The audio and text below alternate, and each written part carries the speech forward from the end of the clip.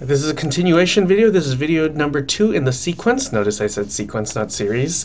So there's a sequence of videos on Taylor series. So I hope you've watched the first video. In this video, we're going to go through all of the key ideas that were sort of laid out using the function sin of x. And we're going to do a lot of different things with this function. I'm going to encourage you at some point to take a break in this video. So there'll be some intermission slides, and I want you to pause, maybe watch that part again if you really want, or something like that, because there's just a couple themes here.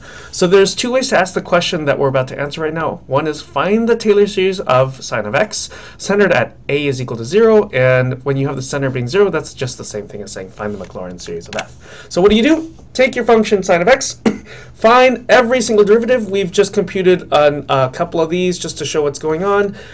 Then you need to plug in step 2, you have to plug in the a value, which is 0 right now. So replace all of the x's with a, namely 0. And so then you have sine of 0, cosine 0, negative sine of 0, negative cosine 0. Those simplify right there. We're just going to copy this information on the bottom half of the slide to the next slide. Now to find the coefficients, notice this. First of all, if I is even, so that's the 0, 4, 8, 12, 2, 6, 10, 14, and so on, then you get a 0. Okay, c sub I is 0 because the numerator is 0, and who cares what the denominator is. So all we have to really worry about right now are what are c sub odd, what's c1, what's c3, what's c5. Those are the only numbers that are going to be interesting due to the 1 and the minus 1.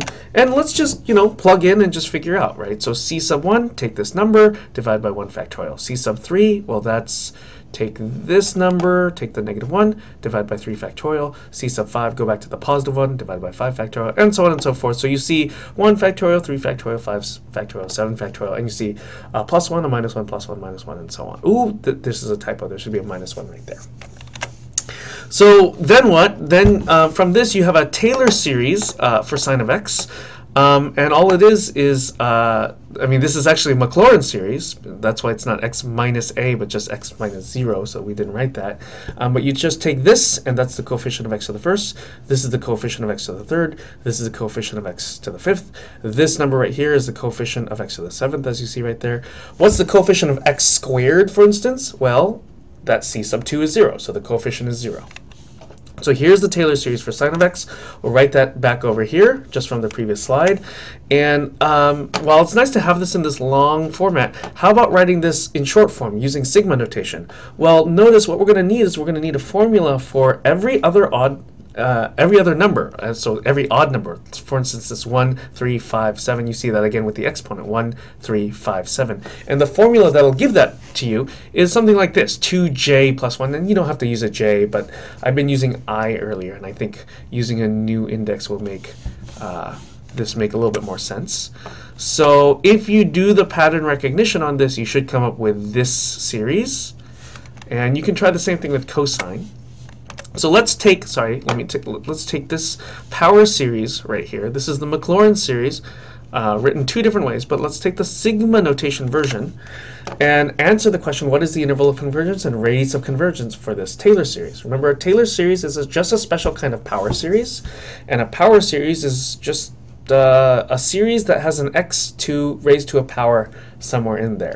So we want to answer the interval of convergence question, meaning which x's could you plug in and have this more ordinary looking series, more ordinary infinite series. Once you plug in a number, what number could you plug in so that this series converges? Well, so let's just pluck out the jth term. That's everything other than the sigma. And then if you plug in j plus 1, here it is. And you could clean this up using some algebra. So sorry for how messy this is, but if you clean this up, you'll get something like this first, and then you might want to write this out this way. This is to anticipate some cancellation which will occur.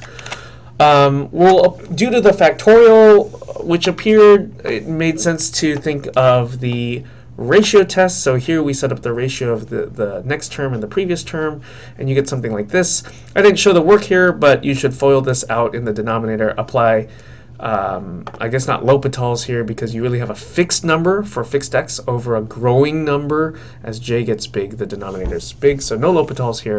This is just fixed over growing, and that's equal to 0.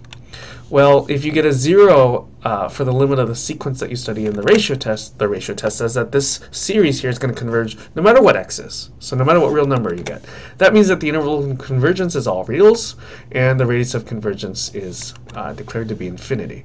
What that means for us is that sine of x, the function we were finding the power series for, is actually equal to this formula, this power series, for all numbers. You pick a real number x, and sine of x in radians is the same thing as plugging in for x into this right here. This is a good time to take a break. Alright, so I just wanted to recall, here was the short, compact form of sine of x that we saw, and now let's talk about Taylor polynomials. So if we write out this thing in longhand notation again, we get something like this, but I like to write this out in even more longhand notation by including all of the terms, including those that have a 0. So the constant is actually 0, and then here's this 1x. I've been careful to write out the 1. Then there's a 0x squared. Okay, then here's this plus, and I was intentional to use plus signs throughout, so to take care of this minus sign here, I wrote -1 over 3 factorial, and I even wrote this x cubed off to the side. Then there's a 0x to the 4th, and so on and so forth. So this 0, that's c sub 0. This 1 is c1, this is c2. This fraction, namely -1 over 3 factorial, that's c3. c6 is 0, c7 is -1 over 7 factorial, and so on. Now the whole point of writing out all these terms like this is this makes it easier to talk about what's a Taylor polynomial, because the Taylor polynomials are just the partial sum. So if you just take just this term right here, that's t sub 0. And we'll talk about Taylor's inequality. You might want to watch this part of the video several times, but I've highlighted the use of n in the book. But let's just look up here for a second. Here's T1, there's T2, here's T3, here's T4, here's T5, and this goes on and on, of course. But let's stop with this. This is T5. There are 1, 2, 3, 4, 5, 6 terms. 6 terms just because you included this. And let's look at what Taylor's inequality says. So R sub n is the function you have minus T sub n. And since we're talking about derivatives of sine, that's either sine or cosine, plus or minus, that is. And so 1 is a good number that will upper bound the absolute value of any derivative of sine. And so something like this inequality here, if you plug in 1, is true for any derivative of sine. I mean, this is true for all reals, but in particular the inequality, the theorem requires this to be true a certain distance that the book called d away from the center, which we're using as 0. So I used pi for d just because I just picked something. And so then what Taylor's inequality gives you, if you just plug in, you see the inequality, you'll get something that looks like this. Now on the next slide, we're just going to take this and clean this up a little by removing the minus zeros and such. So let's do that on the next slide. So just to recall, here's t sub 5 from the previous slide. I've excluded all the 0 terms, and here's r sub 5. And what the Taylor's inequality said, the conclusion, the last bullet on the previous slide, said this. And as an example, if you plug in x is equal to -3, -3 works. If you absolute value that, that's smaller than pi. So plug in a -3 for the x there, and you get this inequality right there. And what does this inequality even mean? This says that if you look over here, that the values of these two things don't differ by so much. So let's really write this out. I'm going to write out right here t sub 5, okay, of plug in the number -3, and I just plugged in for each of the x's the number -3. Didn't even clean that up. Also sine of x, let's plug in -3, and what this inequality is saying is that these two numbers, namely this first number right here, okay, that number, and then this second number that we computed, these two numbers are within 1 over 6 factorial times absolute value of -3 to the 6th power of each other. That's how close these numbers are to each other. Now for this to make some sense, let's go to the graph. So here's sine of x. Okay, that's f of x, that's sine of x here. We can also graph the Taylor polynomial of degree 5, that's this function that is drawn in red. And let's look at what happens at the x value -3. That's somewhere very close to this -pi. And we get the y value of sine and the y value of this function called t sub 5, and look, these y values are not so far apart from each other. I wanted to pick something even where you see they're closer, but then the picture wouldn't make much sense. But these two y values, I don't know how close these are, but I know that if I subtracted the two y values, it's going to be smaller than this number right here. This is a good time to take yet another break. All right, so what we're going to do is we're going to piggyback off of what we know about the Taylor series for sine of x. So if you wanted to find a Taylor series for x to the 7th times sine of x, you could use a general method and you could find derivatives of this function, but g prime, g double prime, g triple prime, and the 4th and 5th derivative and so on, this won't have a really nice pattern anymore because the product rule is going to sort of screw things up. So instead, we're going to use this Taylor series that we found earlier to make things so much simpler. So start with the series, okay, start with this, and now just the series that we want is not sine of x anymore. We want x to the 7th times sine of x. So fine, just multiply by x to the 7th on both sides. So on the left, you just now have x to the 7th sine of x. On the right, here's this x to the 7th. I just rewrote the series, but now you can distribute this x to the 7th in, and there it is. It appears right there. And just using some algebra, you could rewrite this as x to the 2j plus 8. That 8 is the 1 plus the 7, of course. Let's do this one more time. Now not with multiplication, but same thing. Instead of finding the Taylor series for sine of x squared by finding a bunch of derivatives, this won't be so nice because the chain rule this time is going to screw things up.